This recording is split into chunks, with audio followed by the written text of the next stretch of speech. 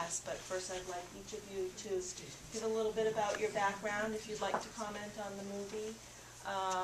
And then we'll go back and forth a little bit about how this relates to perhaps Northern Pass, and then we'll open it up to discussion about it. So, Alex? My tears have dried. I've paddled that river 5 times, and I've worked with the Cree up there, and that's a very, very hard thing for me to watch.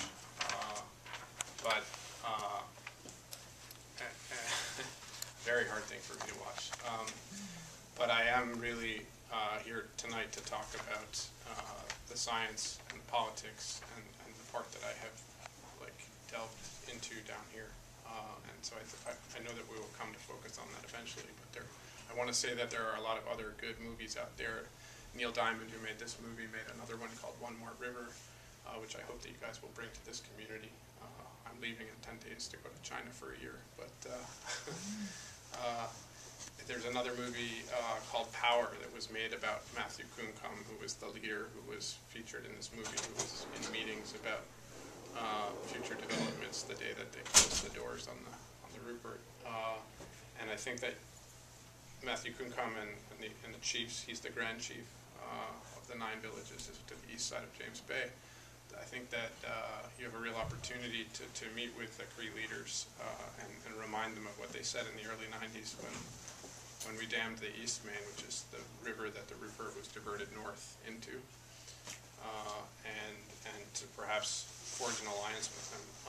What I'm most nervous about actually is that conservation organizations will look at this as an opportunity to mitigate and preserve land, and that Northern Canada is no longer a lung for the earth. It's a cigarette because of insect damage and because of these dams and because of climate change. And so that in fact preserving a lot of land up there isn't necessarily going to help us with climate change. And so the most important thing that I think that we can do, and it was emphasized in the movie, is to hang out our clothes and not flick the switch and try and really focus on what we can do to save energy here in New England. And if we're going to spend $1.1 billion, which is the cost of this power line, just the power line, not the billions of dollars of electricity that will travel over it, we could spend that on conservation and efficiency if we actually called on our governor and our regulators who regulate this industry to do their job well. Great, thanks. Thanks. I'm with the Conservation Law Foundation. We're a nonprofit, member-supported environmental group. We work across New England. I direct our New Hampshire office, and we work on a variety of issues, from water pollution to air pollution to land use and transportation matters, and have a strong interest in Hydro-Quebec matters, and of course the Northern Pass project that's being proposed right now. Out of our Vermont office, we're working with the Pew Environmental Group and some Canadian organizations looking at a number of the impacts of the northern plan in that Quebec province is proceeding with, looking at things like what the greenhouse gas impacts will be of continuing to develop hydropower up there, what the impacts will be on the Cree. Excuse me? Nutrients and things. Yeah. So looking at some major issues associated with development there. And here in New Hampshire, we are taking a very strong interest in the Northern Pass project, and right now are asking a number of very significant questions about that project. I think that the most we can say about that project right now is no one knows enough, because not enough information has been put out by the developers is Northern Pass LLC. We recently filed for intervention in the permitting, the first of a few permitting processes involved in that project. And I put together a brief handout that's on the table outside with just... Pick it up when you... Yeah, just some basic facts about the project. It's, from the northernmost, from the Canadian border south, it's 180 miles of transmission line. At least 40 miles of that will be new transmission corridor coming in through the North Country. If I can just stop you right there, because some of you might not know what the Northern Pass is, and I don't know if you saw the Concord Monitor today. There was a little article about it because it actually is going to impact the Concord area as well. But Tom or Alex, if you can sort of start at the beginning about, because it relates to Hydro-Quebec and what they're trying to do. So yeah, it's basically, this is a project to import 1,200 megawatts worth of capacity from Hydro-Quebec, so hydroelectric generated power coming from Canada. Excuse me? And a little bit of wind. Yeah, right. Coming from Canada across the New Hampshire-Canada border, running south. Again, the total length of the line is proposed at 180 miles. It would come down 140 miles to Franklin on a DC line, and the fact that it's a DC line is significant. We'll get back to that.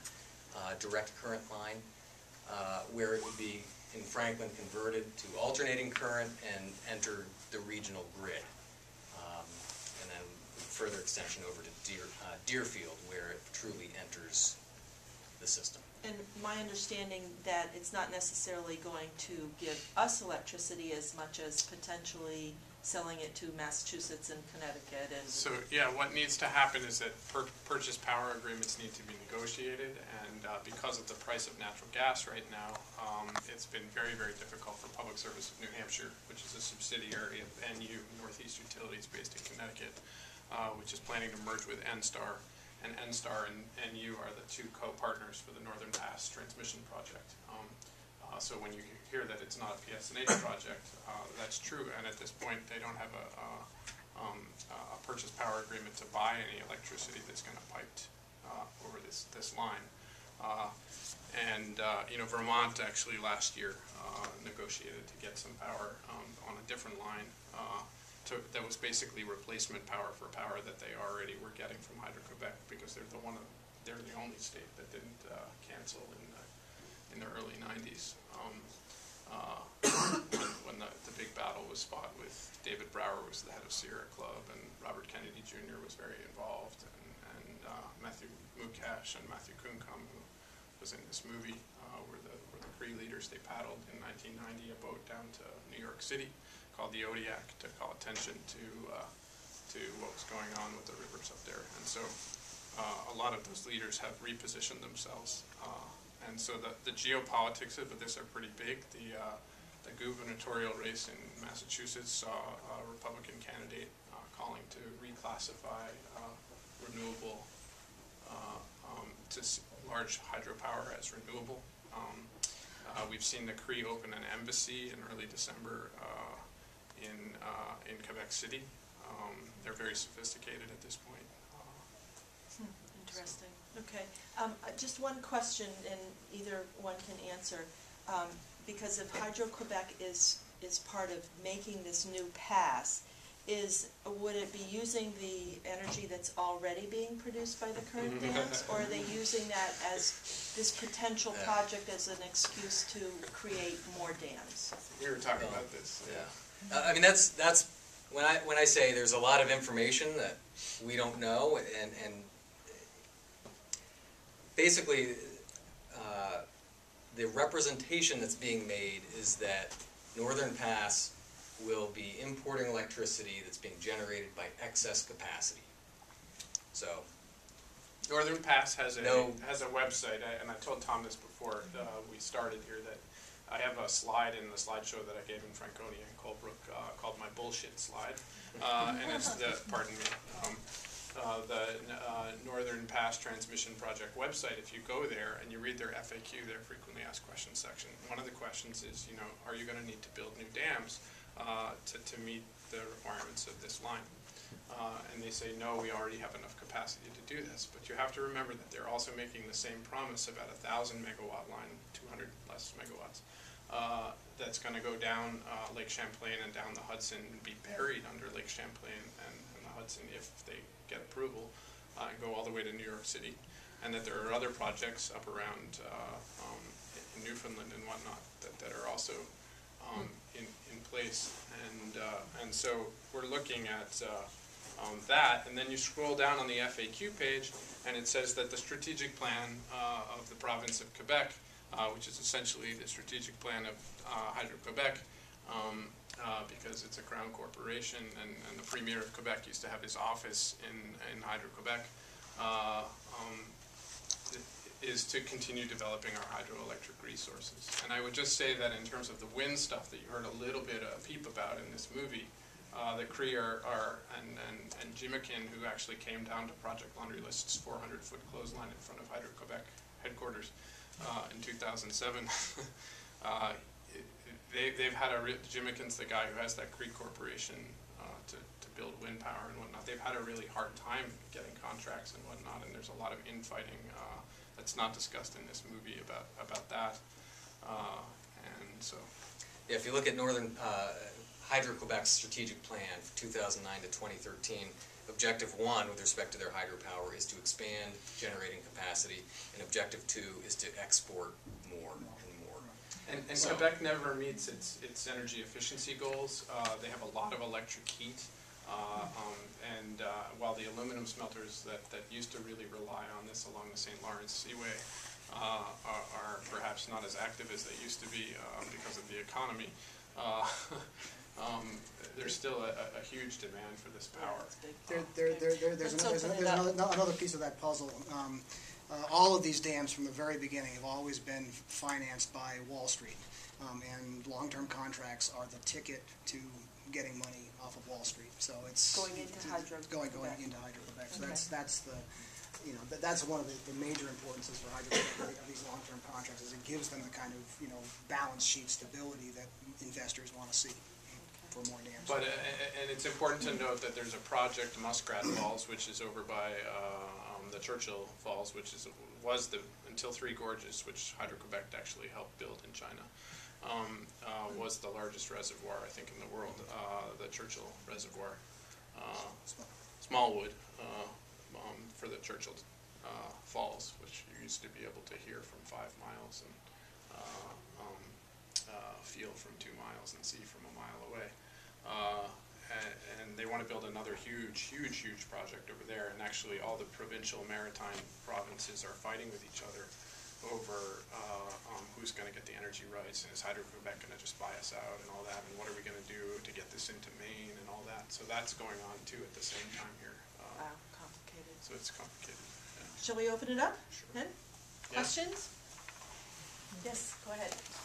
Isn't one of the real problems, I mean, we talk, and it doesn't matter what the issue is, we're talking now about hydropower, we could be talking about industrial wind, we could be talking about gas fracking, but all of those issues have one connection and one commonality between them, and that is that even though we live in a country where our constitutions say we have a local self-governing authority within our municipalities, when it comes to decisions like were made here, corporations have kind of a leg up on us. They have the rights, all of the protections under the Constitution that allow them to carry on business, that protect them from liability, and so forth, that allow them freedom to move through things like the Contracts Clause and the Commerce Clause, which secure their contracts so that you cannot interfere with it once it's signed. It seems to me that all this is symptoms of the disease, which is that we don't actually govern here. And so if we were to draft local ordinances to discover what we want to protect and protect it standing on that original fundamental law, we would avoid these problems of having another foreign company come into our place, use us as a sacrifice zone for for their profits. Tom, or